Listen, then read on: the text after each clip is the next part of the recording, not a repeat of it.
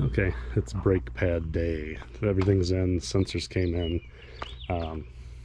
So this is probably the most level I can get the vehicle in this driveway, is parking this way, and then I can use the lip here, do one side at a time, front and rear, and then just kind of chalk up the front tire so it doesn't, can't roll around on me any.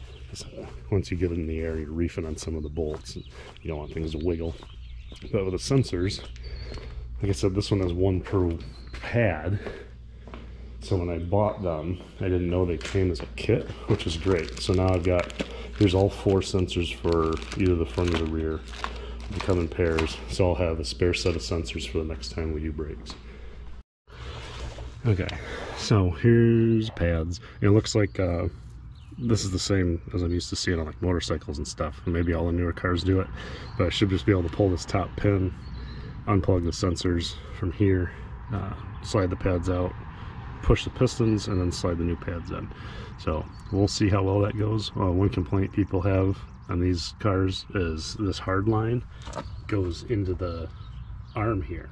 So when you do, if you do have to remove this giant caliper, you have to unhook the line and then bleed it all out. So I'm glad I'm not doing that this time around, but in 20,000 miles, when these pads allegedly wear out, then we'll probably pull the calipers and paint them, make them look a little more fun, I guess, sporty, who knows. But I kind of want to do them in yellow, so we'll do that next time, and we'll get new fluid and bleed the whole car. But for this time, we're just gonna get some pads on and go. You can see, here's your sensors, 2 per, so yipper. Oh, the other thing, these caliper bolts on the back here, rumor has it those are 200 foot-pounds, so another reason I'm kind of glad I don't have to take the calipers off this time around. Okay, so here's that bolt. I loosen it up, get it nice and tight, so you have just a tiny bit of a gap. That way the more threads are engaged, and then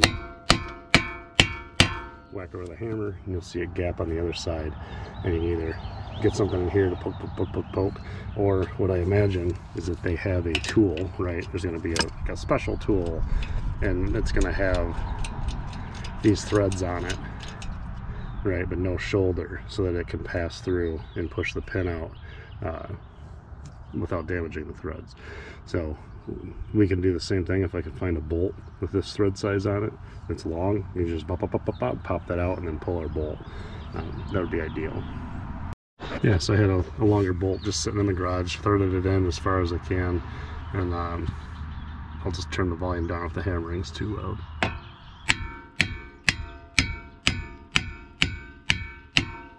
Oop, it's in there, it kind of popped because it got past the spring.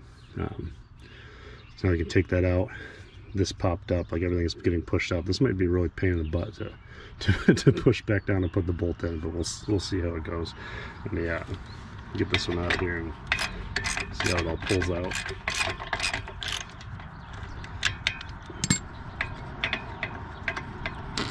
Ooh, there's a fart.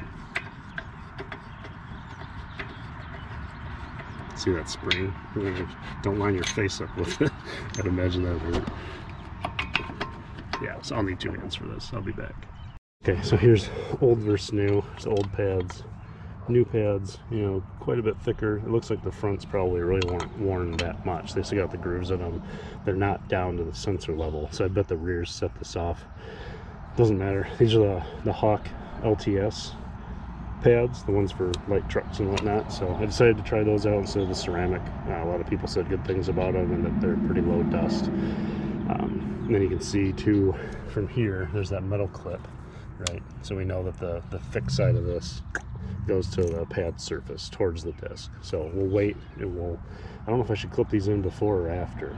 But either way, I got 6 pistons to push in, so I got to figure out how to do that effectively. They might go. I don't want to put something down in there, but off of the lip of the. Oh, look how easy that is.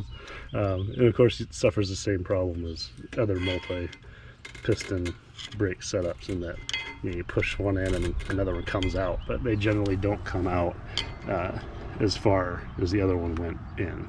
So if we want to do this the right way, we got to get the hood up, and we'll get the cap off the reservoir and make sure that this hasn't been topped off at any point, because what you don't want is to be pushing your pistons back in, and then all of a sudden fluid's spraying all over the place, and yeah, it's ugly, it's a mess. So, oh, we can look at my valve cover leak too. The dealership's supposed to fix that, but they keep pushing back this quarantine in the state, so maybe I'll end up doing it myself. But yeah, you can see that fluid down in here. This valve cover is leaking oil and it smells, so I have to run the AC on recirc so that we don't, well, so we're not gross. So mineral hydraulic oil. Yeah, oh, mineral oil. Use only mineral hydraulic fluid. Okay, yeah, lots of space in there. Ugh. No, it's not too bad, but plenty of room. Each wheel we do, we'll come and check and see how high up it's getting to make sure it doesn't blast all over the place. Yeah, so we're pushed together. Here's the new pads sitting in there. They had plenty of room. So what you want is these points of contact. So you can see right up in there, right up in there. They're going to sit on this lip on each side. So a little bit of grease there. We want grease on the back, just a small film of it for where the pistons are going to touch.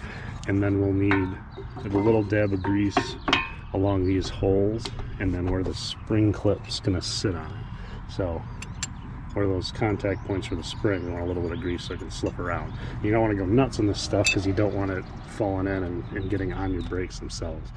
A lot of times in the past on cars that I cared less about, I didn't even use the grease. I just put them together, and if it, you know, squealed at me once in a while, I didn't care. But this one, we're gonna be a little more careful, get a little bit of grease on there just to make sure it stays nice and quiet. Yeah, I really need to order a tripod. It'll make this better, but you can see a little tiny bit of grease, and I did a little smear per thing. And even this on the back, like, it doesn't even really need that much. I went a little heavy on it. And then just be careful that you're not smearing it onto your rotor when you put it together. Right? No. Like, that's it. That's all it takes. So do the other side. We'll get our springy and our pins and all that kind of stuff back in place, and we'll be good to go. Oh, and as far as this pin goes, you know, it looks kind of gnarly, and that's the advantage of, like, I have the sandblaster now, so I can take this, clean it up, put it in the blaster, and get all these little, it would be hard to see, but there's like little raised sections of just stuff, right? And it could be from a thin coat of grease like we're going to put on, and then debris hits it and it just hardens up. But we want to make sure that this is going to slide in nice so that we're not fighting it while fighting that spring pressure as well. Okay, so I clipped one sensor in. It goes in really easy. Just push it down until it doesn't go down, and then, you know, it won't come out. Because that spring's going to go in there, and then this clips into it, and then we'll put this sensor in place and then route the wire afterwards. So we got a thin layer on the bolt, a little bit on each part that's going to hit or touch, so that when it rides along here it won't squeak at us. And then I'll get a little extra in that groove in the middle where the bolt sits. We don't need to do these outsides, but I'm going to anyway to help keep it from seizing. Not that it would, it came out really easy, and especially with them cleaned up in the sandblaster, it should go right in and out. But we'll get this thing assembled, and then we'll take another look at it. Okay, so there we go. With this stuff all cleaned up, it was super easy. All I had to do was push on here with my thumb and see that it's possible to do. I'm just sitting on a bench, so it's not that bad. So you push on that, kind of wiggle the bolt in from this side, and it'll pop right in the end. It's tapered, so when you get to this edge, I gave it a little bit of a tap with the hammer, just doop doop, and it popped right through. So now all I got to do is tighten this 13mm back up. Probably just standard torque. I'd have to look it up. I'll go and look it up. But yeah, put the sensors in place, and we'll be done with this wheel and move on to the rear. This is pretty cool. This thing's got 4 piston rear calipers. It's pretty wild. I've never had something like this. Yeah, it's odd getting nice stuff, right? You know, for one time in your life. But the rear one, just to show that front one had the bolt, right, that's screwed into the back here to hold it in place, and this just exaggerates how unimportant that bolt really is, because the rear one, they just have a little pin here that slides through and holds it in place. So they pound it in, put in the pin to make sure it doesn't wiggle left and right, and I should probably be more careful with that. I've got, you know, I have some replacements somewhere in the garage that would work, but it'd be nice to keep the OEM one. So same thing, judging by the pin being there in this end, I would bet that it doesn't pound out this way. It only goes out from this side. So we'll pop it through, rinse and repeat just like the fronts. Okay, so it does pound through that way, and it's getting there. And there's a little, it might be hard to see here, we'll see when it's out, but there's a little lip. So it, you know, it can only go in so far this way. But it's like, I got the door pin, just a spare door pin to pound it out with, and it bent the damn thing, and it's mushrooming the end off. Like, I'm really having a whale on this to get it to move through, and it's because all this crap that's built up on the shaft of it. So yeah, we're just gonna have to keep pounding away, and it's gonna shave it off as it goes through. Kind of pain in the butt. I got 2 more door pins, but if they're gonna bend like that, I'm gonna find something a little strong. This is a pain in the dick. Like, I was able to get it far enough to get the spring out, but that thing's not moving, man. It's so tight through this hole. So it'll come out eventually. I'm running out of stuff that's long enough to poke it. So I think what I might need to do is find a screwdriver that's perfect size and just cut the tip off of it. You know, turn it into a thing to pound with. Okay, so everything that I've put through here to hammer on it with at this point is just bending. It just bends here, big pain in the dick. So we're gonna try and make our own little press. So I got a bolt that just barely fit through because I had a taper on the tip. I got a nut on this side. The idea here being, as we loosen this nut, it goes in this direction and it'll push that other side out. So it'd be nice to be able to film this and see if it's working. I don't have, maybe I can put it on my knee and prop it with my arm to hold this one. Yeah, I'm a human tripod. Alright, but then I can't reach the bolt. Okay, one day I'll get a tripod. Let's see if I can find some. Okay, we got a stool, that should be good enough. Really hope this works. This is a pain in my butt. It's taking too much time. It's really tight.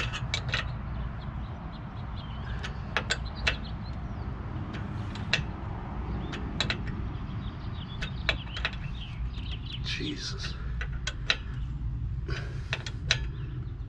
I think it's moving.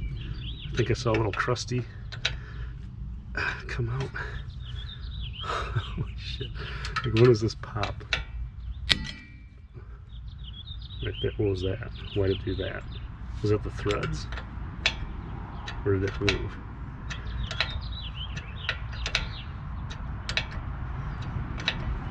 Oh, it's moving. It's moving, it's moving.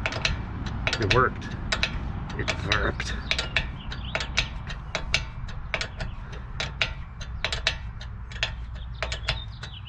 Yeah, I went and watched a video of a guy doing these, right, and they got background music and all his clothes are really clean.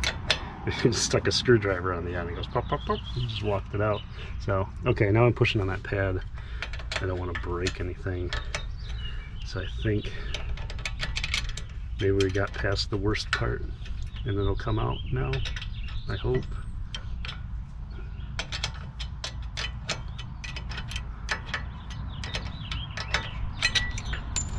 Okay. Does anything still reach it? Okay, last straight door pin. Hopefully it's let go enough that this will pop out. Oh yeah. Yes, yes. Oop, going away. Good riddance. Actually, no, we need that because I didn't buy replacements. There she goes. Come back.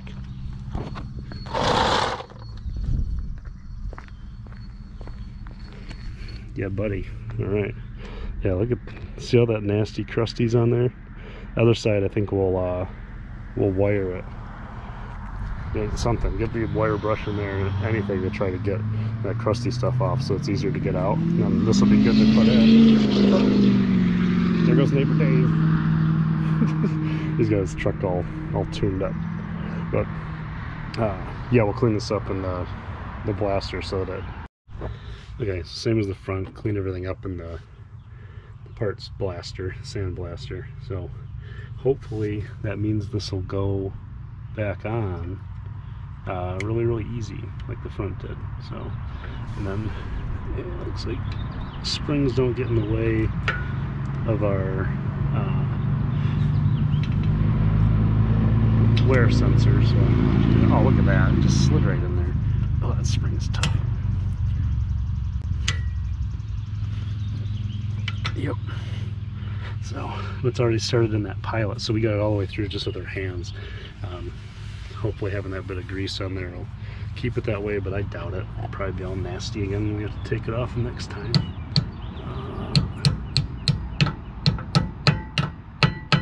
There we go. And I had a pin. Where did I throw it? I was like, oh, where is that? Here it is. It's in my tray. So, yeah, and that's all she wrote. Rear one side done. I think I'll do the other rear first, since this was such a pain in the butt. That way I can end on the front where things. Oh, I almost forgot sensors. So, same before, they fit in. You want the thick side in towards the rotor. So, just goes in place, kneel by hand, clicks in. And this one.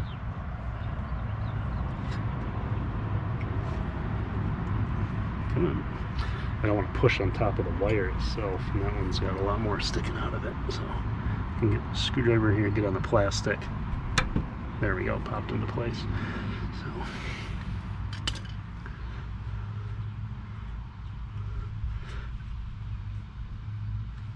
come on, boy.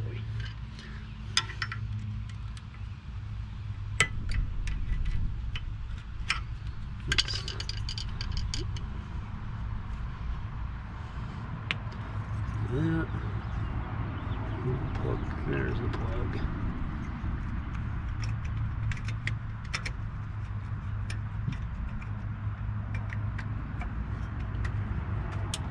There we go.